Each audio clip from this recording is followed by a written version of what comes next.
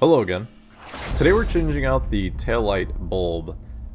I think I've replaced these about 4 times now, and it would be a bummer to have to take it to the dealer each time you need a new bulb.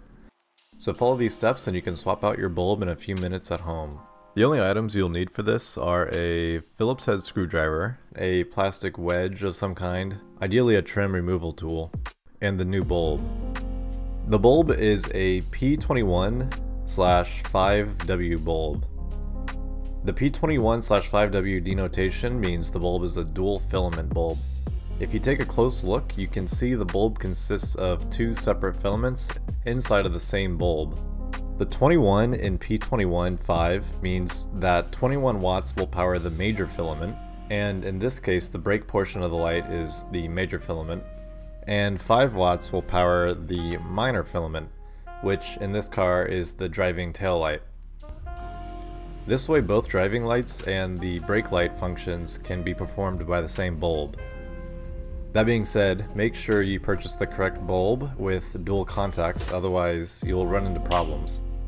The bulb I'm using today is a Sylvania Mini Bulb 7528 P21-5W.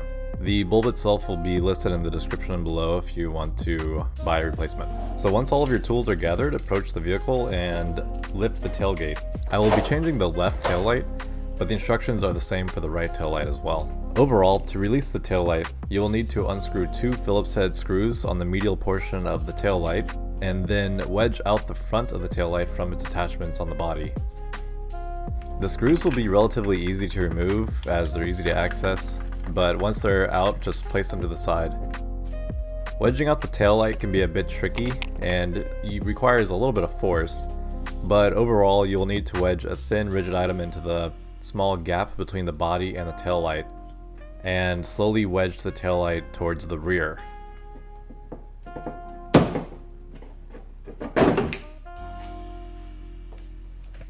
Once released, you can take a quick look at the pegs that hold the taillight to the body.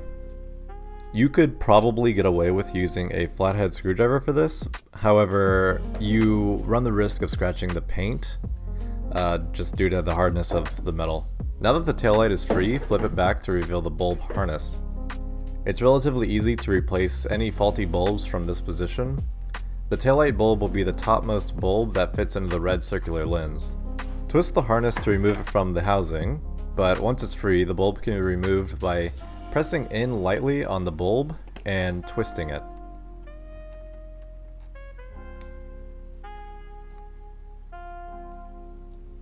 Once free, grab the new bulb and repeat the process in reverse.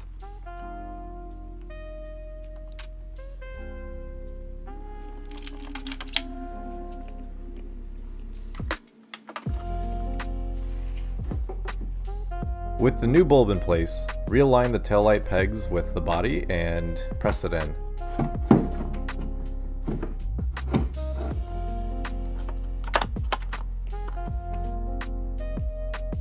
Give the taillight a little bit of a tap to secure it.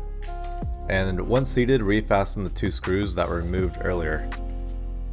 And that should really do it. Give it a quick test and you'll be back on the road in no time. Hopefully this video saved you a little bit of hassle with dealing with the dealer for replacing your taillight bulb. These bulbs run out fairly easily and frequently, so it's much easier to do it yourself, and once you know how, it takes just a few minutes.